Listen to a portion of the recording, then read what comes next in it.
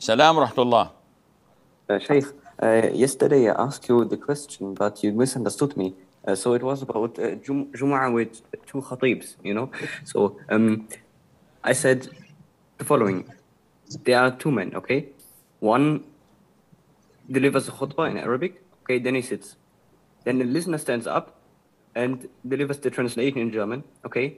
Then the sitting one, so the first one stands up again, makes the second khutbah, and then he's the imam for two rak'ahs. So the Arab does everything normal, just the difference is in his sitting, where normally everyone is silent, someone stands up and then speaks German aloud. And this is just part of their Juma. I already spoke to them, they should change it, but they refused with basically no reason.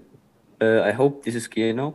So, by your correction, the khatib of the Jum'ah is actually giving two khutbahs of the Jum'ah.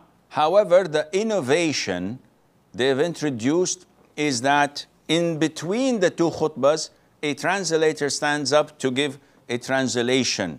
Again, das is nicht good. And this is totally against the Sunnah and wrong. However, does that invalidate the khutbah or the Friday prayer? I would personally believe that it would not invalidate it, because in so many incidents, while the Prophet was giving alayhi salatu wasalam his Friday speech, there was an interaction between him and one of the worshippers by either clarification or a request or any of that sort, and the Prophet would interrupt his khutbah to listen and reply to that individual.